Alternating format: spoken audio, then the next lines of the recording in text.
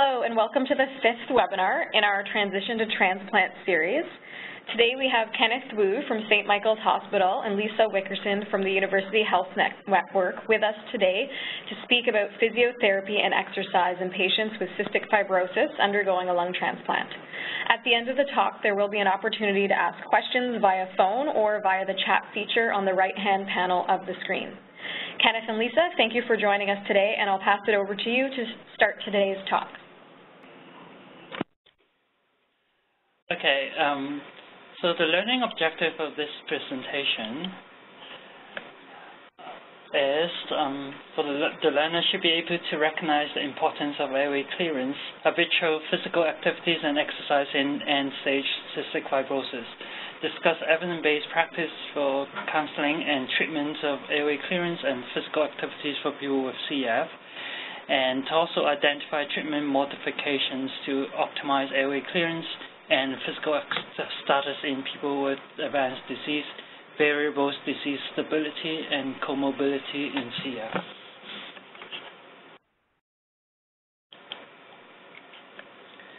So this table shows some of the changes with advanced disease in CF.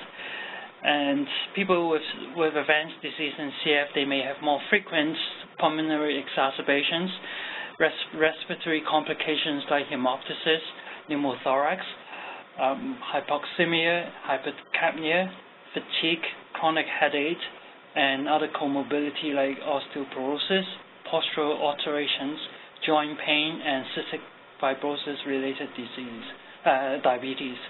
And also, they will have less or worsening pulmonary function and nutritional status, and also the level of physical activity, skeletal muscle mass, skeletal muscle strength, and also exercise capacity. So what are the implications for airway clearance therapy, physical activity counseling, and exercise training in this stage?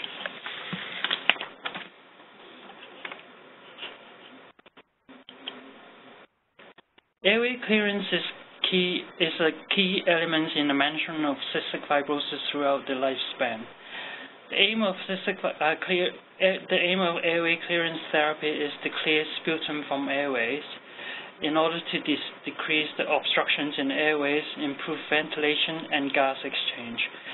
Consequently, slow disease progression, improve functional capacity, and ultimately enhance health-related quality of life. Airway clearance therapy is frequently described as the cornerstone of CF treatment. So a number of effective airway clearance techniques are available. The first one is conventional chest physiotherapy. This includes postural drainage. In CF now we're using modified postural drainage and percussion. Sometimes vibration and other manual chest techniques are added as well. The second is active cycle of breathing techniques, which involve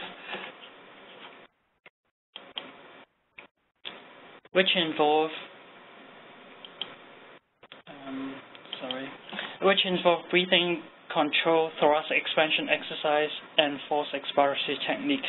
They're done in cycles. Autogenic drainage is a breathing exercise where patients are instructed to breathe in different lung volumes with a high velocity of expiratory airflow to move the secretion of the airways. In positive expiratory pressure, PEP, and they would use the PEP device to help generate positive intraluminal pressure during expiration. And the pictures on the top here shows a TheraPEP device, which is one of the PEP devices we have available. Oscillating PEP incorporate PEP with oscillations and intermittent accelerations of expiratory airflow to move the secretion. And the one below the TheraPEP is a flutter device, and that's one of the oscillating PEP technique device that we have. And this flutter on top is also another oscillating PEP device. Now, recently there are a lot of interest and still debatable to use aerobic type exercise to replace airway clearance therapy sessions. This will be further discussed later in this presentation. Note that there's no strong evidence to show that there's any airway clearance techniques is superior to another. So now we're going to talk about different complications with airway clearance therapy. Hemoptysis is a common occurrence in patients with CF. Major hemoptysis occur more frequently as the CF disease progresses. Hemoptysis is typically classified into mild, moderate, and massive or severe. Mild hemoptysis is defined as coughing up blood streaking or less than 5 milliliters and less than 15 milliliters of blood in 24 hours. In the consensus guideline, during the mild hemoptysis, it is inappropriate to stop airway clearance therapy. Thus, the patient should continue their usual airway clearance technique. And they're recommended to avoid paroxysm of coughing. Because mild hemoptysis is often associated with pulmonary exacerbations, we recommend increased frequency of airway clearance therapy. Moderate hemoptysis is defined as coughing up more than 50 ml or less than 250 milliliters in 24 hours of blood. It was suggested moderate hemoptysis is not life-threatening and that successful clearance of airway secretions is critical in the resolution of underlying progression. And in general, conventional chest physiotherapy, PEP, and oscillating PEP should be used with caution. And the author in the consensus had least concerns with the ACBT and autogenic drainage for hemoptysis. So that's what we would recommend to patients when they have moderate hemoptysis. Massive hemoptysis is defined as coughing up more than 250 ml of blood in 24 hours. Forming a clot in the site of bleeding is believed to be important to stop the hemoptysis. Some have expressed concern about airway clearance therapy may impair clot formation and adherence, resulting in more bleeding. Hence, patients with massive hemoptysis are recommended to stop all airway clearance therapy until the active bleeding has resolved. If the patient can feel where the hemoptysis is, positions the patient with the bleeding side down would be recommended. If the patient cannot tell, then the patient should be positioned in an upright, supportive position. And they should continue as per moderate hemoptysis with consultation with medical team recommendations. Pneumothorax is another complication that may have with advanced disease. Pneumothorax is defined as the presence of air within the pleural space. It can be a problem in people with cystic fibrosis as the collapsed lung can be stiff and take longer to expand. Pneumothoraces occur more frequently in patients with more advanced disease in CF. Some small pneumothorax is defined as one does not require intercostal drainage. Usually, patients are asymptomatic. The consensus does not recommend people with small pneumothorax to stop airway clearance therapy. We recommend patients with small pneumothoraxes to avoid any positive pressure and thus stop the PEP and oscillating PEP. And we recommend them to continue ACBT and autogenic drainage and perform gentle huffing and coughing. We have done percussion therapy on the unaffected side as well, and we should continue to monitor patients' respiratory status.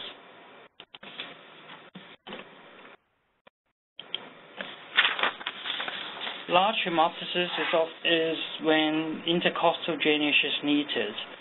If undrained, temporarily stopped all the airway clearance techniques. When it's drained, the management is quite similar to the one with small pneumothorax.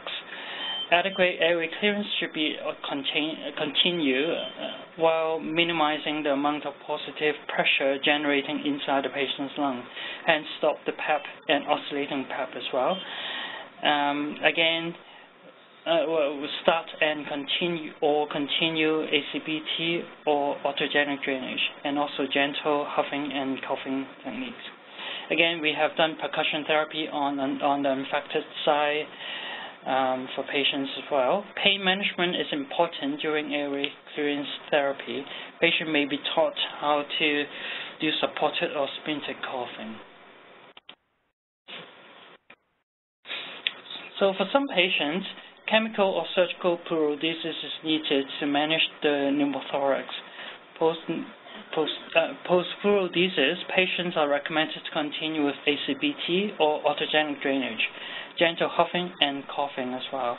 We may gradually reintroduce the other airway clearance techniques when necessary. Again, pain can be an issue post-pleurodesis. Thus, pain management during airway clearance techniques therapy is very important. They may be taught supported and splinted coughing techniques. Finally, early mobilization should be encouraged.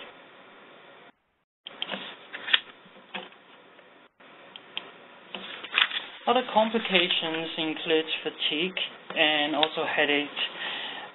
With advanced disease, patient may feel very tired from increased work of breathing and is unable to perform independent airway clearance therapy.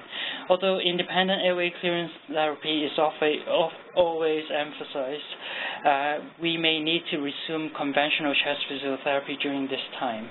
It is also important to be more flexible and balance resting, airway clearance therapy, and other CF treatments as well.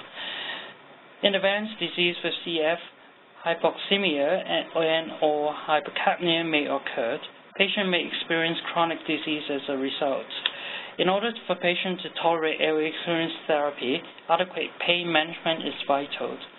While patient may be on BiPAP at this stage, we may consider doing percussion therapy while patient is using the BiPAP, which may facilitate airway clearance as well. We may also consider using breathing control to help patient relax.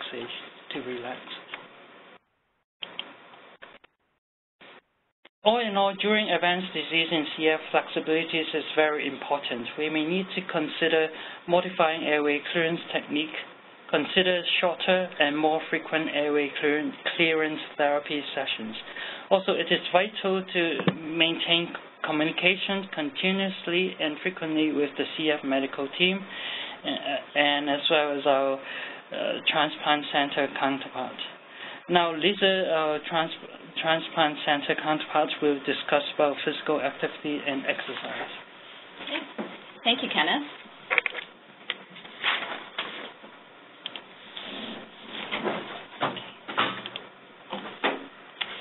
So physical activity, it's defined as any bodily movement by skeletal muscles that increases energy expenditure above the resting metabolic rate. And it is really a broad concept, and it includes many different types of activities. Exercise is one component, and it's defined as a planned, structure, and repetitive movement to improve or maintain physical fitness. And that includes both cardiorespiratory and musculoskeletal fitness.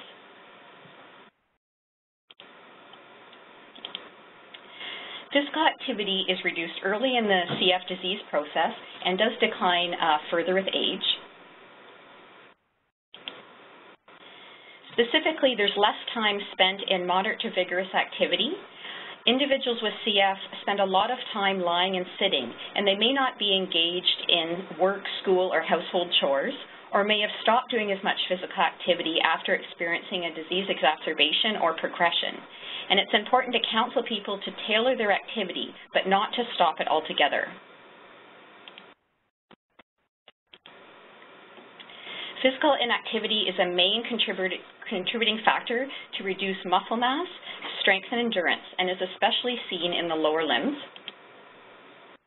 and increased physical activity is linked to physical fitness in CF. There are both objective and subjective measures of physical activity. The self-report habitual activity estimate scale is one of the most common, and physical activity diaries are useful to screen physical activity levels and to generate discussion about physical activity patterns. The recommendation for physical activity in CF is 60 minutes per day of moderate to vigorous activity. This would be where people would feel their breathing would be getting somewhat harder, but they could still talk. An example would be brisk walking. Increased physical fitness and exercise capacity is associated with many important outcomes in CF, including decreased mortality, slower rate of decline in pulmonary function, improved cardiovascular risk factors and body composition, higher bone mineral density, and health-related quality of life.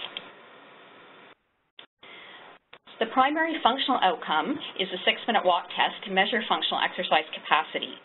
At our transplant center, it is used to determine transplant eligibility and wait list status, track functional changes, assess effectiveness of various interventions, and is used as a guide for exercise prescription. For example, using 70 to 80% of the 6-minute walk test speed for treadmill training intensity. And additional measures of muscle strength and functional mobility may also be used.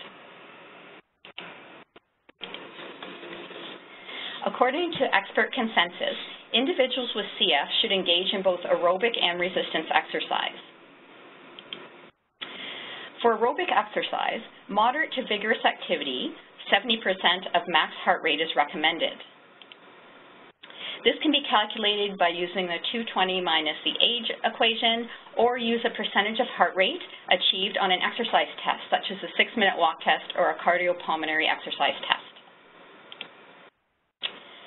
In addition to increasing cardiorespiratory fitness and muscle endurance and strength, exercise also increases ventilatory demands, and this thereby increases ventilation and peak expiratory flows that can increase mucus propulsion.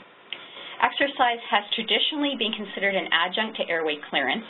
However, there are some studies, as Kenneth alluded to earlier, examine if exercise in conjunction with independent expiratory maneuvers, such as coughing or huffing, can successfully substitute for an airway clearance session. In end-stage CF, it may be challenging to obtain 30 to 60 minutes of moderate aerobic intensity due to severe ventilatory restriction and dyspnea. And exercise has to be individualized and adapted to disease severity, disease stability, and CF-related comorbidities. Exercise prescription can be modified to include intermittent, shorter, and more frequent bouts. It can start with lower intensity and build up the duration before increasing the intensity of exercise. Individuals may not be able to meet the heart rate target, and monitoring for oxygen saturation and symptoms of dyspnea and leg fatigue using a rating of perceived exertion or Borg scale may be needed to guide exercise prescription and response. And at our center, we use a Borg scale of 3 to 4, or moderate to somewhat severe. If individuals experience exertional hypoxemia, they should be given supplemental oxygen to support exercise intensity and duration, typically maintaining an oxygen saturation of greater or equal to 88% with exertion. There are some studies investigating non-invasive ventilation, such as BiPAP with exercise training. However, this is not a standard clinical practice in our outpatient rehab setting. Individuals with CF may be admitted to the intensive care unit for respiratory failure pre-transplant and require mechanical ventilation and/or extracorporeal life support. In these cases, individuals who are medically stable and cognitively capable will work with our critical care mobility team to maintain mobility. Cycles attached to the bed or at the bedside may be used, along with resistance exercises, which have a lower ventilatory demand. Lower limb strengthening is targeted for anticipation of early ambulation post-transplant. As Kenneth mentioned, regular airway clearance is important, especially to reduce airway obstruction and to improve ventilatory capacity during exercise. General consensus is to stop exercise if there is hemoptysis and resume 24 to 48 hours following the bleed. Vigorous exercise should be avoided if there is a small pneumothorax, and no upper limb weights are used for 2 weeks following the resolution of a large pneumothorax. Optimal caloric intake is needed to compensate for the increased energy expenditure during exercise, as well as adequate hydration and salt replacement. Musculoskeletal physiotherapy may be needed for joint pain and postural re-education, and the avoidance of ballistic exercise and vigorous trunk extension, flexion, and rotation is recommended if significant osteoporosis is present, and the avoidance of contact sporting activities. Glucose monitoring before, during, and after exercise is also recommended in CF-related diabetes.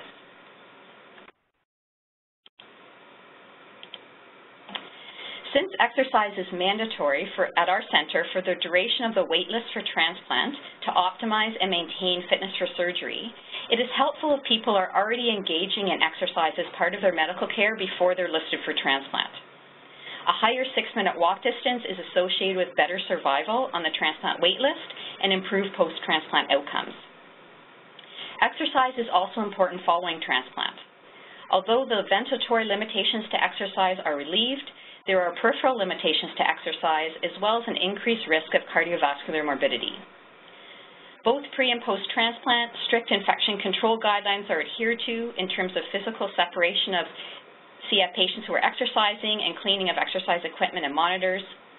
And we have published an evidence-informed clinical approach to exercise training pre- and post-transplant for an additional reference as listed here. Finally, participation in the Canadian and World Transplant Games are encouraged post-transplant to encourage healthy living and participation. And the CAN Restore website also has additional information on optimizing health and physical activity before and after transplant. Thank you very much.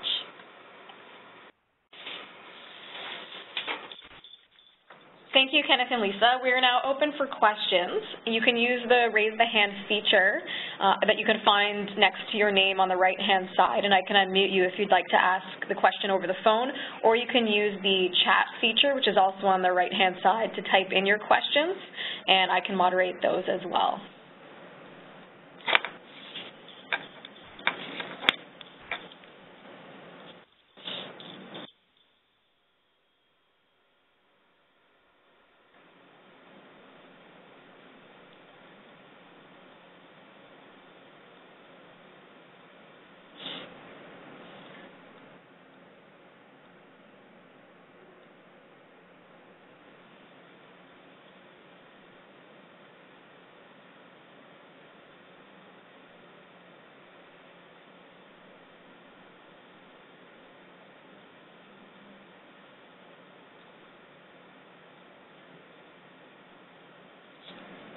So not seeing any questions come in, we can conclude the webinar here.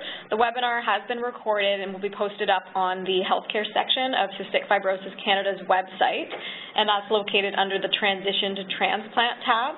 The recording should be available next week. You can also see all of our upcoming webinars on our website, and the registration will be emailed as future webinars are scheduled. So thank you again to Kenneth and Lisa and to everyone that attended today's session.